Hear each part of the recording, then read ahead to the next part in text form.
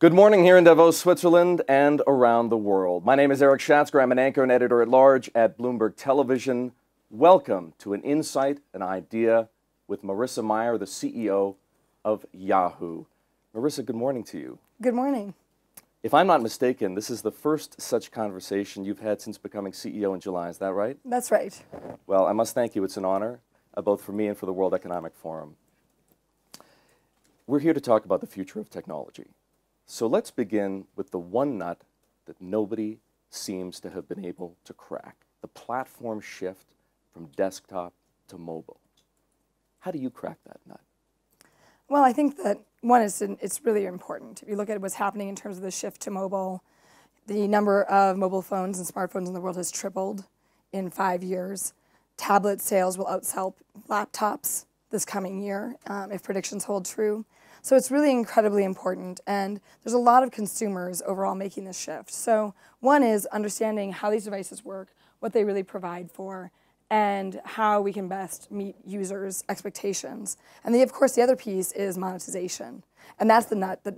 There's all kinds of really interesting applications that exist on the phone. The real question is making money from it. And I have a lot of faith and confidence that whenever you see a consumer shift of this type, that there will be a very interesting value-added way to create a monetization around it. Where does that confidence come from? Well, it was sort of the bane of my existence from about 1999 to 2004. Was that at the time I was at Google, and for about 5 years, every time I interacted with anyone externally, the one question they would ask me is, you know, search is wonderful. It's so great to be able to find everything that we can find. It's just wonderfully academic. How is anyone ever going to make any money from it? And now that seems almost absurd because search is one of the giant money makers, in fact, the giant money maker online.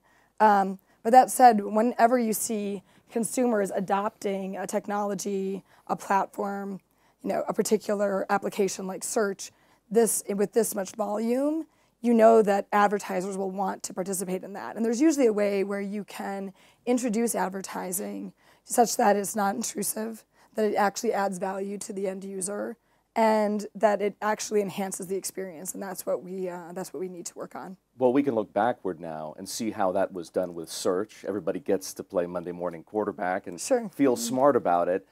Can you tell yet what some of the shifts will be in mobile that will allow mobile to duplicate the success of search as a moneymaker? Because it has to make money, or else at some point innovation will grind to a halt. Well, and I think people already are. You know, for example, the application store. There's a lot of people who sell applications, so there's some monetization there. I think the big thing is search is a daily habit, and what people do on their phones often become daily habits. It was interesting for me when I thought about the strategy for Yahoo. I pulled the list of what people do on their phones in rank order frequency. And if you ignore a few exceptions, the things that are going to be done by the carriers, like voice and text and maps, because I know from my former life that it's really expensive and hard to do right, the list looks like email, check the weather, check news, get financial quotes, check sports scores, play games, share photos. You get the idea. And it was funny because I would go and I would recite that list in the context of being, you know, the new CEO at Yahoo, and I would say, what am I doing? And my friends and family would say, well, you're describing Yahoo's business. And I said, no, actually what I'm doing is I'm listing in frequency order what people do on their phones. So the nice thing at Yahoo is we have all of the content that people want on their phones. We have these daily habits. And I think whenever you're dealing with a daily habit and really providing a lot of value around it, there's an opportunity not only to provide that value to the end user, but also to create a great business. To your point, search remains one of the defining experiences for most internet users. Whether we call it search, whether we call it content discovery, seems to me that it will remain, the way you described it, fundamental to what we do. How do you see it evolving? Well, I think that all of the innovations that you'll see in search will be in the user interface layer. So, you know, if you look at the past few years, there's been universal search, the notion that search won't always be text-based. You can get videos and images, instant search, so when you're typing, the fact that it's very speedy and responsive, voice search, the fact that now, something like a quarter to a third of searches are done by voice on the phone. So all of those types of things are what we're going to see evolve in the future. And I also think that there's a huge opportunity in search around personalization, understanding what do I know already, what are my preferences, and how to present the information. And I think that that extends beyond just search, but broadly to discovery. If we can think about how do we take the internet and order it for you, there's all these news feeds all over the web that people will check, Twitter, Facebook. And the question is really, what order should people read things in the morning? What should they look at? How should they do that? And to really do a great job in that kind of discovery mode, in addition to search, you need a terrific sense of personalization. Will personalization then, in some respects, replace search? That once the computer, so to speak, figures out what it is we like to look for, it'll just look for it on our behalf and we won't have to go and do it any longer? I think the right way to think of it is it's not that it replaces search, but it becomes a critical part of search. I think one provocative way of thinking about it is in terms of, a lot of people will say, well, when you type into the search box, that's your query. In the future, you become the query. It's what you typed, it's your background, it's where you are, it's your preferences, it's what you looked at yesterday, and the search box can take all of that as the input and come up with a set of results that are customized for you. And the nice thing is, if you're the query, one, you could actually explicitly type in search terms, or you could just be the query passively. This is the notion that if we can pick up on your context, who you're talking to, where you are, can we actually provide useful information or a series of links, pictures, videos that are actually more useful in your current context because of that context? That sounds exciting, but right now the web for most of us is still a very managed, curated experience. How long does it take before we get there, and what are the key enabling technologies going to be? Sure. I think it's probably going to happen in the next 3 to 5 years. I think that a lot of what we've seen happen, image recognition, voice recognition, translation, these were all backbone technologies to really being able to understand context. Now it's a matter of being able to take the personalized notions that people have already been expressing online, things like likes on Facebook, what do you tweet, what do you pin on Pinterest, right? What articles do you click on? Taking all of those little signals and mapping those to understand that when, for example, I like clean energy on Facebook and I tweet out something about green energy, that's in fact the same interest of mine. Are different companies going to do it differently, or is this the kind of thing that everybody's going to have to move in the same direction on? I think that different companies will do it differently. I think that one of the key pieces here is you have to understand and decide what the ontology of entities is. Explain that. Meaning, how are things named? How are they organized into hierarchies? So, for example, you need to know that Wisconsin is a state and that there are cities inside of it. I'm from it. And so if I say that I like Wisconsin, that there's a whole bunch of interests that cascade off of that. And so you need to understand that hierarchy of objects, but you also need to be able to understand how they relate to each other and synonyms, deduplication, things like that. Does this personalization then become, the way that you described it as somehow complementary to search? Does that create a new paradigm? We talk, or at least the most recent thing that any of the large internet companies has come out with is this social search that Facebook has introduced. Is that a stepping stone along the way to what you see? I think so. I mean, there's the social graph, which is really important and very fundamental.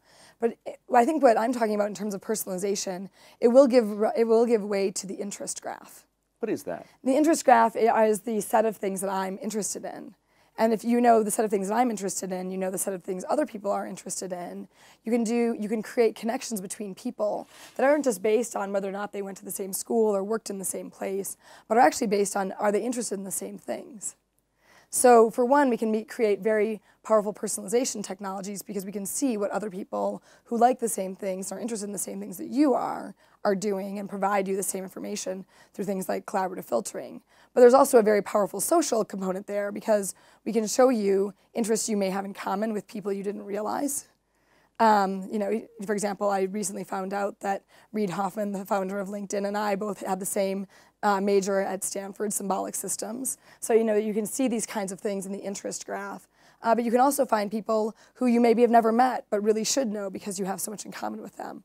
It would seem to me that it's a pretty high bar, or at least the barrier to entry to the interest graph is pretty high. You've got to have, as a company, as a platform, a fairly broad and deep level of user engagement, don't you? That's right.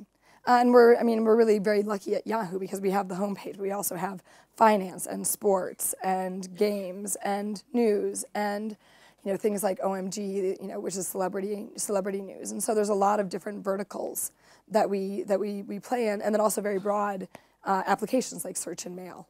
Does the interest graph have the potential to disrupt sort of the paradigm for tech power that was, in some respects, if not coined by your old boss, Eric Schmidt, the four horsemen, Google, of course, Apple, Facebook, and Amazon? Could the interest graph, or perhaps even something else, change that order of the universe? Well, I mean, I think all four of those players do a really terrific job providing a lot of great experiences for end users. And so, I mean, I think that all four of those people will become major players in the future. I think that the piece that the four horsemen analogy misses is that there are other players in the space. I think, for example, Twitter is very exciting and very interesting. And I do think that technology isn't stagnant. It's, you know, amazing to think about the different waves of the internet and technology, right? You know, the first wave really was Yahoo itself, the directory. There's these pages out there. How do you organize them? And then the web got so large that the directory model broke down and gave way to search. And then, you know, then the next wave came with social. And now I really think we're on the mobile wave. And so, you know, and you think about that, that's all happened in about, you know, 15 years, right? We've gone through four major technology shifts in terms of who the main players really are. And so I think that there's always opportunity for new disruption. And I think that a lot of this will be around interests, but that's just my prediction. So we shouldn't, as consumers or in any other role that we may occupy, worry about the control that certain companies may exercise over the internet itself and the information that it contains? Well, I mean, I think that privacy will always be something that users should consider. But I also think that privacy is always a trade-off. Because when you give up some of your personal information, you get some functionality in return. And so it's really about making those trade-offs in a very informed way, which really comes around, you know, for me, the core principles of privacy online are transparency, choice, and control. Tell the users what information you have and how you use it. Allow them to control what information you have. And choice, do they want to use the service in a personalized way that involves that information or not? And so I think those are really the big three components of privacy online. And I also fundamentally believe that user data belongs to the end user. You do? Yes. Because clearly, you know, the question of control is the one that gets people most exercised. How do you ensure, or how does any company that participates in this space, this industry, whatever you want to call it, guarantee that that remains the case, and provide users with enough confidence that the information that they share isn't being abused? Well, the second part is all about transparency. You know, what do you do? What searches do you have, and exactly how are they being used? And so, and I do think that that's something that is really important. I think that there will be industry standards that arise in terms of really providing users almost an account statement. You know, if you look at some of the various dashboards around data that exist on some of these primary platforms, what they really show you is what data do you have stored there and how is it used. And I really think that one of the key pieces here that also provides for a lot of user choice is making sure that the data is portable, that there are standardized formats which really allow your barrier to switching providers or switching carriers to be lower. So, you know, one of the analogies I'll use is, you know, papers you wrote in college, are they yours? Absolutely. I feel like they are. What if, you know, so now think about nobody else is interested. So now think about the searches that you've done over the past 10 years. Not nearly as coherent, not nearly structured, you know, in eloquent prose, but just as insightful in terms of they were your thoughts, your words expressed your way. And they tell a lot about what you know, what you've learned. And I do believe that fundamentally they're yours. And if you can take that history, pick it up and move to a different search provider, or take that as an interest graph in and of itself and apply it and use it in a different application, that's something that should fundamentally belong to you. You're allowing the service to access it in order to get better information and better results. And they need to deliver on that promise, or else you'll take your data and go elsewhere. Well, that raises an interesting question. Should you be able to take all of that data, and it sounds to me like, depending on how deep your level of engagement, it could be a great deal, and move it from one platform to another? Is that possible? It's generally... I can see one platform being resistant to the idea of my taking all of what I've got and moving it to somebody else. It's certainly technologically possible, and a lot of the players are providing for things like that. It's not something that's generally, something that people think about doing every day, but it is an option, and I think that it's an important one. It can give users a lot of confidence in terms of how things are handled. You described a couple of months ago how one of your employees asked how Yahoo's going to compete if it doesn't have one of these 4 key distribution technologies. There's the mobile operating system, mobile hardware, the browser, and social. I don't know that we got an answer. Yeah, well, so it was funny because one of our employees at one of the company meetings asked that, and they said, given that we don't have mobile hardware, a mobile OS, a browser, or a social network, how are we going to compete? And it's not just a question for Yahoo. Clearly, it's a question for every company that seeks to compete with those others that have those key enabling technologies. Sure, and of the 4 horsemen of the internet, to adopt that analogy, almost all of them are playing in one, if not several, of those medium.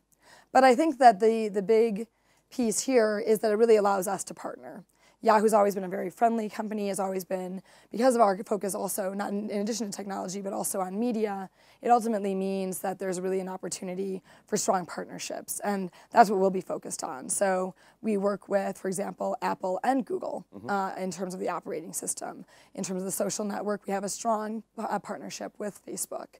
And so we're able to work with some of these players that have a lot of strength in order to really bolster our user experiences that we offer on the Yahoo site. Is that die cast? You talked about this new graph, the interest graph. Is that the kind of technology that will become key to distribution? Well, I definitely think with the web becoming so vast, there's so much content, and there's so much social context. And now with mobile, there's so much location context and activity context.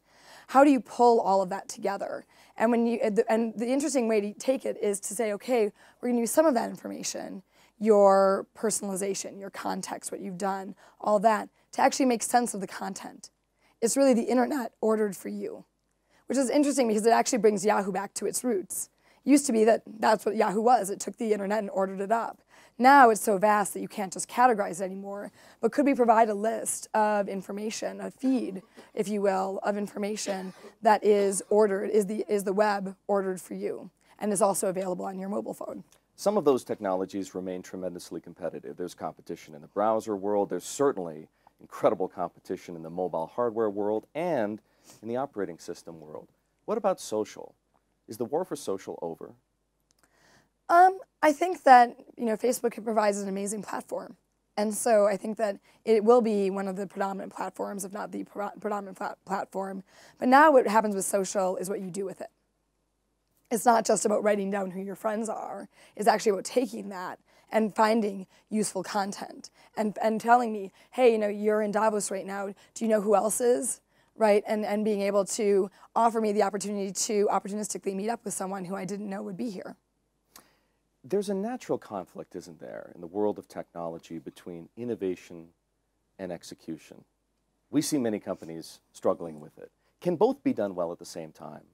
It's funny because it was pointed out to me a few years ago that one hypothesis is that innovation, if you think about what's the opposite of innovation, a lot of people will say, well, it's the status quo, it's stagnancy.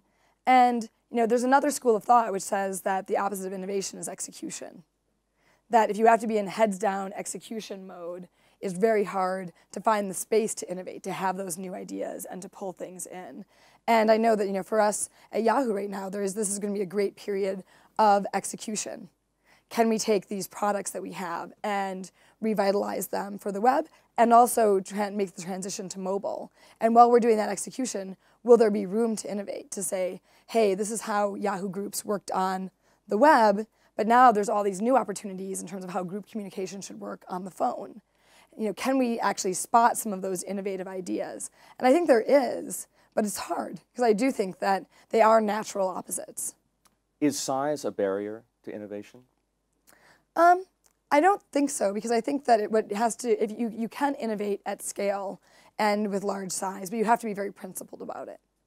If you have, say, 10 engineers and you're going to grow that to be 20 or 30, do you want to be doing the same set of things 2 or 3 times better, or do you want to be doing 2 or 3 times more things? And in terms of really, interestingly, in terms of execution, this is a great example of why they're so much opposites, that if you really wanted to execute perfectly, get the design exactly right, really work through all the details, you'd invest 2 to 3 times as many people per project. If you want to find those new ideas, those far-flung ideas, those things you might not otherwise find, you want to take those same people and put them on something that's far-flung that you've never thought about. And so, it really is that there is this tension. So I think that you can innovate at scale, but you need to save room to have small teams working on those far-flung ideas. So share with us a little of your experience over the past few months. You arrived to an innovative company, but perhaps there was too much going on, wasn't disciplined enough to the points that you were just making. What have you focused on? What are you most excited about when it comes to innovative technologies, particularly the ones that you have some control over? Well, I was really overall just genuinely pleased and surprised. I knew that there had to be great people at Yahoo.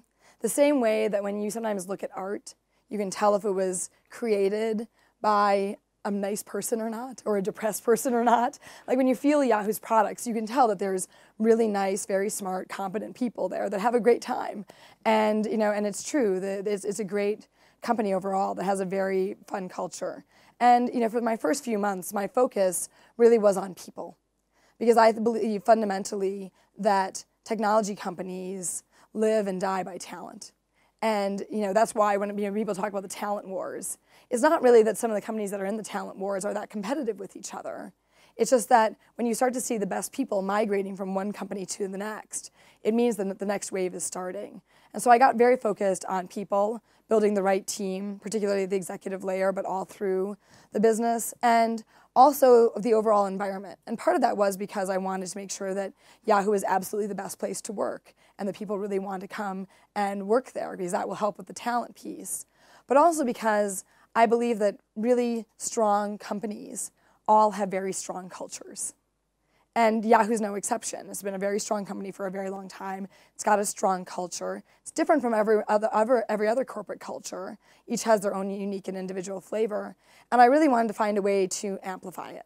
Because in amplifying it, that's how you find the energy. And the energy is what you can harness into that innovation and say, okay, if we have people and they are really excited about what they're working on every day and they realize that the next big hurdle is mobile, you can take that energy around the culture and find fun ways to apply it that can be really impactful for end users. What are some of the things that you found that we're going to see over the next few months?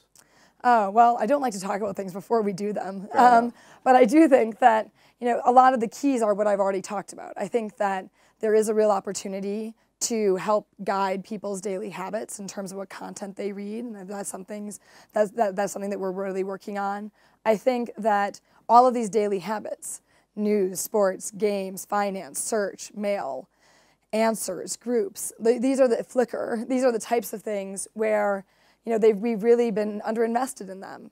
And a little love will go a long way. It turns out, I learned the other day that Yahoo groups, which I remember using really pervasively back in 2001 because I was friends with the founders, it hasn't been refreshed in like 11 years. So it will go a long way if we actually start to modernize some of these products. So basically identifying what are some of these key technologies. And I do think that the user-generated content component is something that Yahoo very much pioneered with things like Yahoo Answers and Yahoo Groups.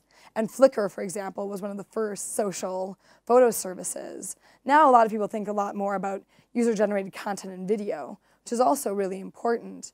But going back to some of those roots of saying, okay, now that social really allows everyone to be a publisher, and for you to find interesting questions to answer, find topics where you're a domain expert and write about them, and for your friends and others who know that you're an expert in that field or know you to come and find your answer, I really do think that there's something very powerful that we can unleash there in terms of the content that we can surface for end users and its utility. How about elsewhere in the world of technology, whether it's at big companies or little startups?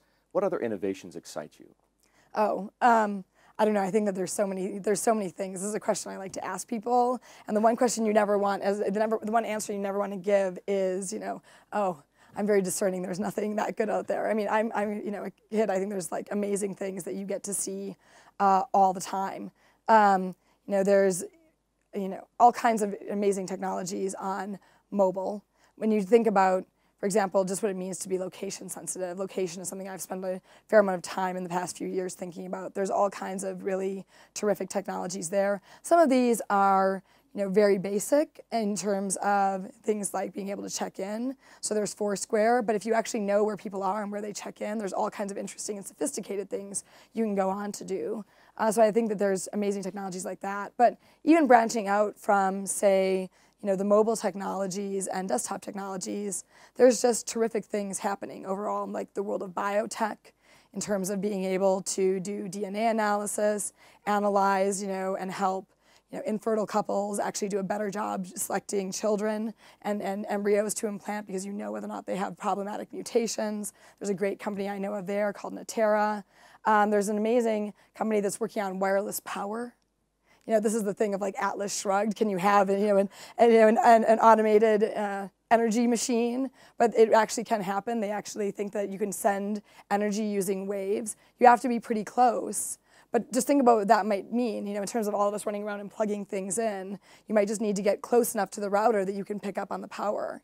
And what that could do for the world of advertising, if, for example, the sign at the bus stop that's, lit up from behind actually had, wireless power behind it. You could sit there at the bus stop and charge while you're using your device. It would be pretty amazing. So there's all kinds of really exciting new things that people work on every day. When people get excited about technology, they often forget about the role of design. Apple taught us. Apple changed the way that many of us interact with technology, interact with the internet itself, and that maybe form can be as important or perhaps more so than function. How much do you think about that? How important is it to what you're doing? Well, I think about design a lot. I think that Apple is obviously the gold standard, but I think that in that, Apple's philosophy really is that the design and the technology itself should fall away. And I think that's really true, that a lot of these interaction technologies become really powerful when they do just fall away. I think that the amazing thing about tablets, the fact that you can just flick and get rid of things and switch from page to page, the pinch, the zoom, these are things that are so intuitive that you actually can see small children, begin to use a tablet. There's terrific, videos that proud parents will upload showing children that before they can even learn to talk, they know how to turn the page and flick things on iPads, and and they can navigate within videos to their favorite part. They can't even express why they like that part, but they know how to get there using the gestures on the tablet. So but what's really powerful about that is it uses the natural paradigms that people already have embedded in their minds that are somewhat innate to us, and they allow it to be the way that we use this technology. And I think that that's incredibly powerful. And so that's overall what you really want to have happen, is being able to whittle away the technology such that all of the complication lies underneath, right? It's like an iceberg. There's just that thin little layer that you interact with. I think that's one of the reasons, for example, why voice recognition is has taken off to the degree that it has, and why Siri is something that is so interesting for people, is because this notion that you could just talk, right? You could just say what you're thinking and transcribe an email or transcribe a text or transcribe a search. That is just the way that you navigate and have every day of your life. And now there's this whole set of technology and supercomputers that just with your voice, you can actually do what you want them to do. Is that to say that a level of curation that something akin to a walled garden isn't such a bad idea, may actually be necessary? Well, I think that there's a clear tension there of open systems versus closed. I do think that the application system that exists in iOS and in Apple is very curated but absolutely beautiful, and you can tell that the reason I don't think that that's such a bad thing is because it's really raised users' expectations of design, where people didn't, I think, used to think about design or appreciate it that much. The fact that when you see something that's really beautiful, it does create a lot of respect for it. And I think that one of the reasons why Apple has garnered so much praise for its design is that it's made sure that, for example, the entire ecosystem of applications on that platform work and perform just beautifully. And when you notice that, you start to realize the role that design really plays in your everyday life. Marissa, I want to thank you on behalf of the World Economic Forum for this opportunity, an insight, an idea with Marissa Mayer, the future of technology. Thank you. Thank you.